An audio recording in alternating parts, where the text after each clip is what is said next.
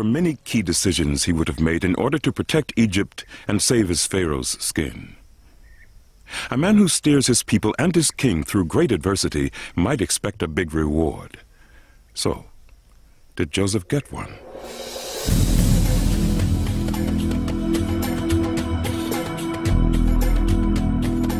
As a reward for his achievements, Joseph asks Pharaoh if his family can settle in Egypt.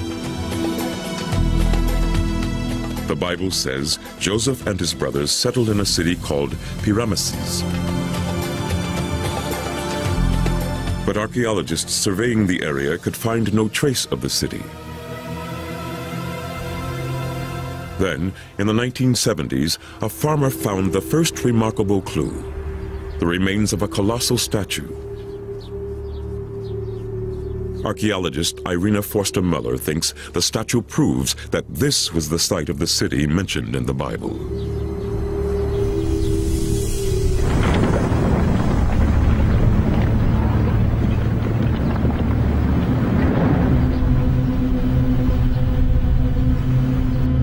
Ramses the Great, Ramses II, was one of the most important kings of the New Kingdom. This is the area of Ramesses, his capital. It was a huge city in this time. We have here the statue, and we know we have a temple over there, and several other temples and villas.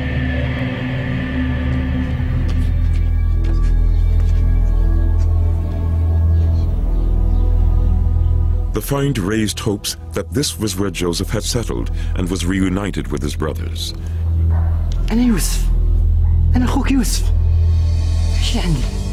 But these hopes were dashed when archaeologists established that Ramesses was built 300 years after Joseph's time. In addition, there was no sign of a Semitic presence at all. But inscriptions were then discovered suggesting that Ramesses was built on top of an older city called Avaris. If they could find it, then maybe they could find Joseph. Then they found it. Excavations are gradually revealing the secrets of Avaris.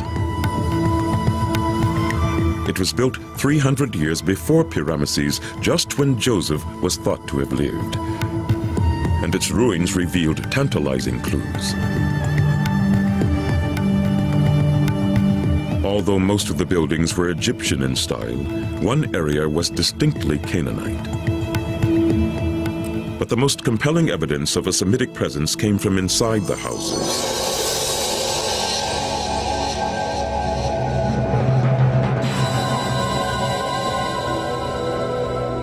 These bodies were found buried in sideways postures, a typically Canaanite tradition.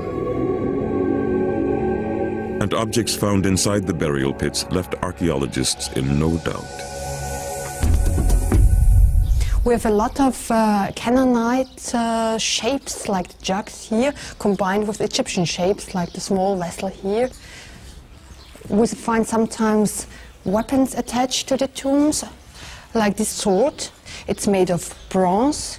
And then with the same tomb comes a belt in very fragile condition, which the male burial had around his hip.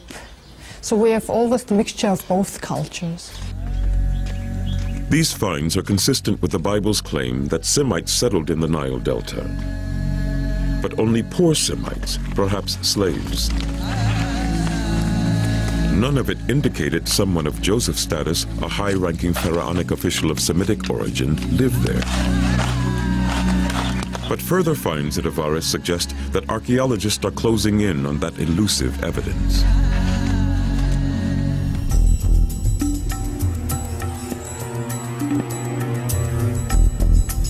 The excavations have since returned to agricultural use, but there are extensive plans and photos.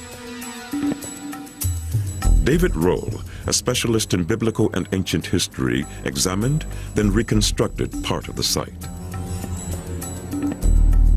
To the north of where they have their dig house, they started digging in a flat field of wheat.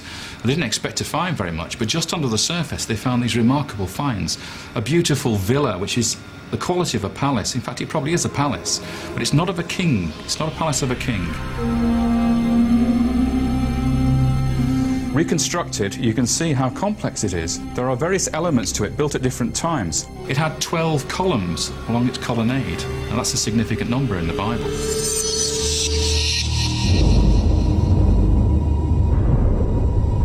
This small palace looked like the home of a high-ranking official. But it was a find at the back of the palace that most intrigued archaeologists. A tomb topped with a pyramid.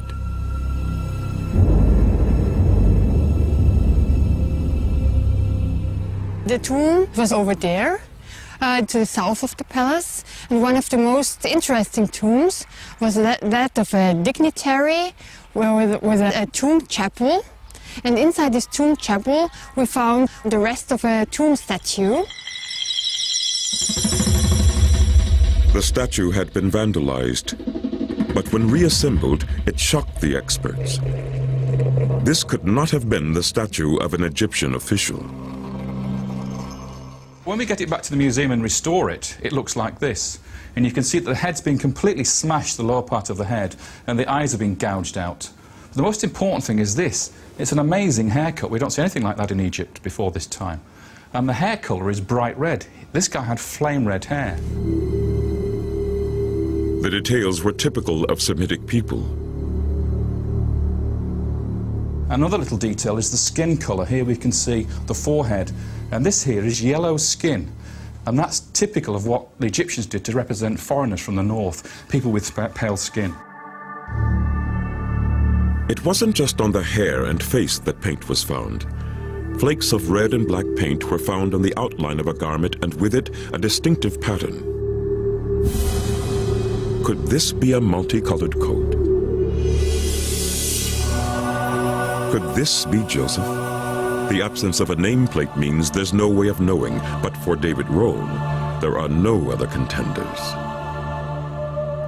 We have no other example of something quite as extraordinary as this. We have no pyramid tomb for an official estate. We have no other palace for a private individual. These sort of things are things reserved for royalty, usually. So this is extraordinary. We have no other examples to compare it to. But if you're trying to imagine the rewards of somebody who gave such service to Egypt, who saved it from the famine, you would expect these type of things to be given. Most Egyptian tombs were stripped of treasures such as furniture, clothes, and jewelry. This tomb was no exception, but in this case, the bones were also taken away. If a plunderer had gone in there to wreck the tomb, he would have left the bones behind. He wouldn't have taken the bones away.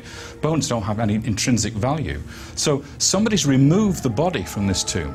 Now, the story of Joseph is, at the time of Exodus, where Moses takes the Israelites out of Egypt, he takes the coffin of Joseph with him, so he would have left an empty tomb. So here we have a guy with a multicoloured coat with an empty tomb.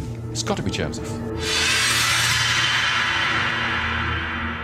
And the Joseph story is important for that reason, providing the link to the Exodus.